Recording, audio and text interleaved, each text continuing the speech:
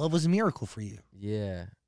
I just genuinely never thought I would fall in love. But And I think you can hear it in the early songs. But did you feel like you didn't deserve love or couldn't fall in love? Just not good at it, dude. Not good at, like I said, bad at talking, not a good communicator.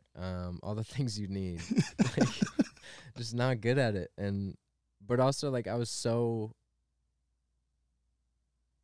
in the studio every single day, just avoiding any sort of like social interactions, and just I liked just hiding in there and doing that, and so there wasn't really even time. So how do you know love exists when it knocks on your door? Like, why do you answer? How do you answer if you're unsure of what it is? Honestly, it just like hit me like a fucking truck, dude. Like there was no time to be like, is this how do I feel about this, blah blah blah. It was like, no, that hit me like a truck, and it was yeah, there was just nothing I could do. And it was like very scary, but it was like there's nothing you can do, and it is like very real, deep love.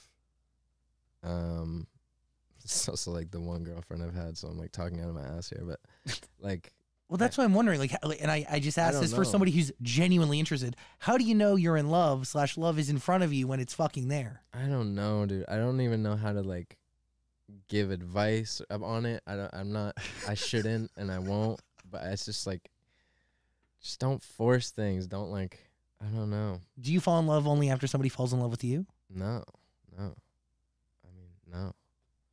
I think it should be like a mutual thing. I don't know, dude. I don't know anything about love.